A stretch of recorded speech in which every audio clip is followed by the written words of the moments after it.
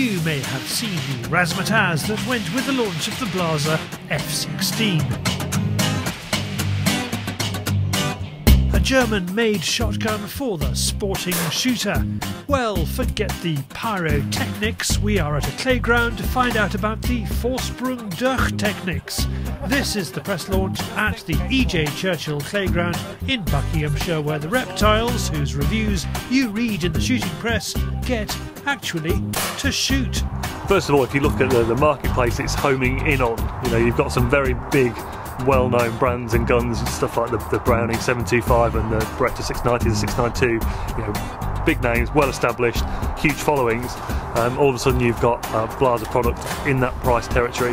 I think from the kind of competition side of things, the contemporary looks are going to be a big appeal. It looks great, it doesn't pretend to be anything other than what it is, well engineered, modern, it's bang on the money. The fit and finish looks great on it. Haven't had a chance to really have a play with the competition model, mostly shot the game gun today, and I thought it was excellent. Even though it was a right-hander and I always use that as an excuse for my appalling shooting, the trigger pulls are so crisp, there's a Blaser feature across their rifles and their shotguns. Really nice, lively gun, but not too much, and yeah, I enjoyed it very much. Until now, the only shotgun on Blaser's books has been the F3. Top British shot John Bidwell helped design that and has backed Blaser ever since his well-documented split from Browning. I shot the 30-inch Sporter. I found it a little bit lighter than the F3 and I thought it really balance was spot on. I liked it because of the flexibility of the gun. It handled the long targets really well, as they always do, and also you got the flexibility to shoot those little targets which have got the speed and angle element to them. So I think if a Vitas Sporting is a perfect thing for the job, and that's what I like to shoot, the lighter type of gun, and I've always said it.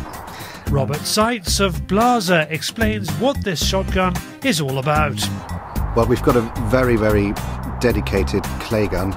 The F16, as you know, comes in two variations. It comes as a sporter as well as a game gun.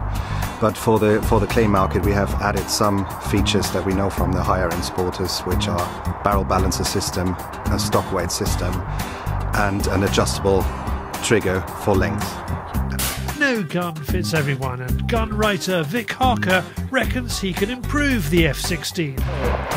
I was putting a comb razor on the stock to raise the elevation of my eye above the rib because the stock as it was too low, and if it's too low you can't see the target and you're not pointing the gun where you should.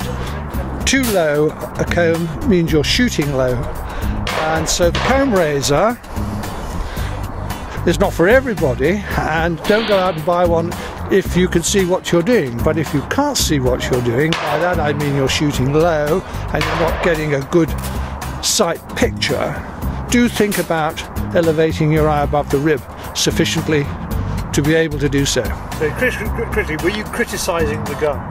No, not at all. Stock dimensions, you can't criticise stock dimensions. They're all different. And so obviously some are going to be better for you than others. It's something you have to check out. So will the F16 be a hit or a miss with clay shooters? You can judge for yourself. The gun is heading for the shops at the big sporting grounds including Doveridge and E J Churchill, and you can see it at the Northern Shooting Show on the 7th and 8th of May 2016 at the Great Yorkshire Showground in Harrogate. For more about the F16, go to blaser-sporting.com.